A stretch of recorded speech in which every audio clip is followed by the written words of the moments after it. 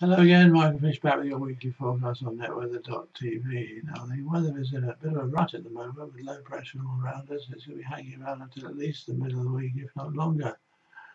Also, the atmosphere is pretty unstable, and that means we're going to have quite a few heavy showers and thunderstorms around. More particularly, I feel in South Wales and South West England today, that's Friday, North Wales and North West England tomorrow, and Northern Ireland on Sunday. As for the pressure pattern, we start with an area of low pressure in Biscay and high over Scandinavia, with a strong easterly flow in between. The low slowly fills and drifts north, and by Monday it covers the whole of the UK. And then what's left of the low drifts away eastwards into Europe on Wednesday, and a ridge moves in from the west, later to become a col.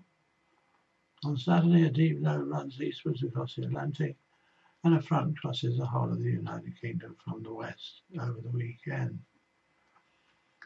As for the temperature of the atmosphere, there's no great change really, staying near normal or rather warm as far as the temperature is concerned all week, which is indicated there by the yellow and amber.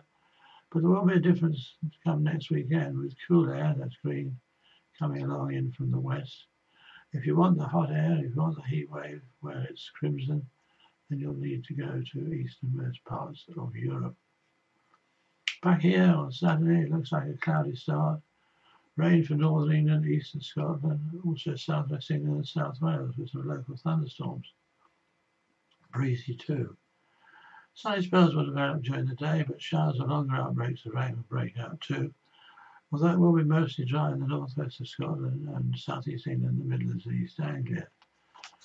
Mostly warm, but dull and cool along the east coast. 17 to 19 in the north, 12 to 14 in southwest England, 19 to 23 elsewhere. Sunday again, dull along that east coast, rain for eastern Scotland. Sunny spells developing, but also be there showers around, especially in northern England and north over Ireland.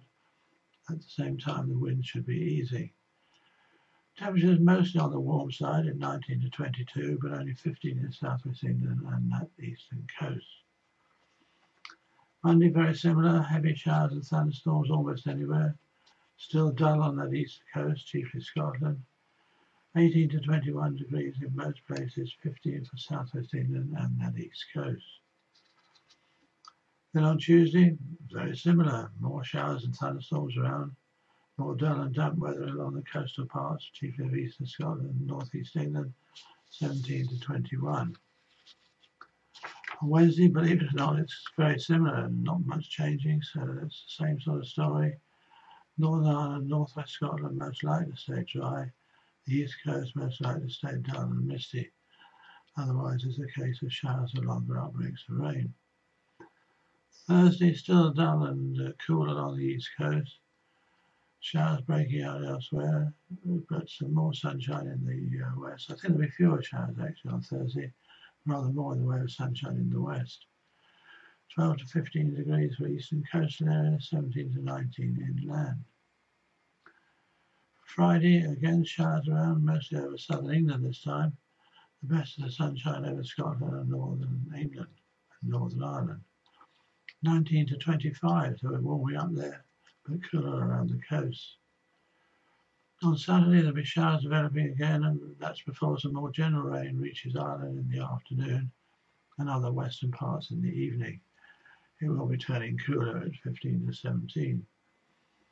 Sunday, that rain continues to move away eastwards during the first half of the day, clearing in the morning. Showers will follow, and there'll be some sunny spells as well as the showers, but it will also become quite windy, 14 to 17 degrees. So there we are then, a bit of a changeable, I suppose changeable we could call it, but it's going to be a very mixed weekend and week with sunny spells and showers. I know we're all desperate for rain, but it's not the sort of rain we want really. These heavy downpours do more harm than good, and what we need is several hours of nice sort of twinkling rain, as you might call it. Anyway, let's see what we've had when I come back and join you this time next week. Bye-bye for now and have a lovely weekend and stay safe.